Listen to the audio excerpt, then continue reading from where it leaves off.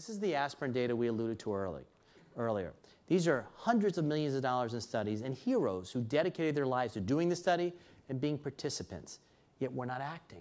There's another class of drugs called statins, the Lipitor, Crestors of the world, that the data show in people with a normal cholesterol, not elevated, 175, who took these drugs with an elevated inflammation, there was a dramatic effect in heart disease, and there were also effects in decreasing cancer. So the big question comes in an era where we're debating healthcare costs and it's 18.5% of GDP and rising, why are things like this optional? We did the story last week that there are 35,000 cases of human papillomavirus-associated cancer a year in the United States. We have a vaccine for this that will eliminate almost all of them.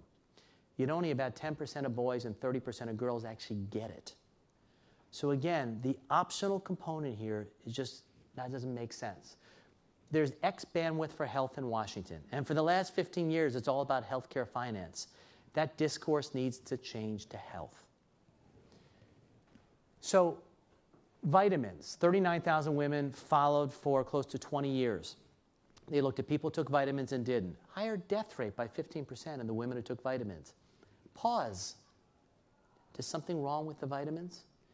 You look at vitamin D, so the most common supplement today in our country. 75% of Caucasians, 97% of African Americans, quote, low in vitamin D. So first of all, who defined what normal was? It's a network, not a node. You got vitamin D, you have the sensor, which is called the receptor, and a bunch of signaling molecules. When you measure one node of a network, what does it really mean? Remember, you and I developed a very complex mechanism so we don't get too much vitamin D at once. It's called tanning, right? The reason we tan is to block vitamin D absorption. Yet we go around it all the time by taking these pills. And so, in fact, the government of Canada had to outlaw vitamin D testing because it was 11% of their entire laboratory budget 3 years ago. So there's an epidemic of it now. But so let's look at the data. So they took 2,000 women. They randomized to high-dose vitamin D versus placebo, and there was a 26% increase in bone fractures. Not decrease, increase in bone fractures when you took it. There have been 3 other studies with more than 10,000 people since, with calcium and vitamin D, different levels of vitamin D. None have ever shown a benefit, ever. Lots of side effects, stomach upset, kidney stones, etc. Here, more fractures, yet no benefit.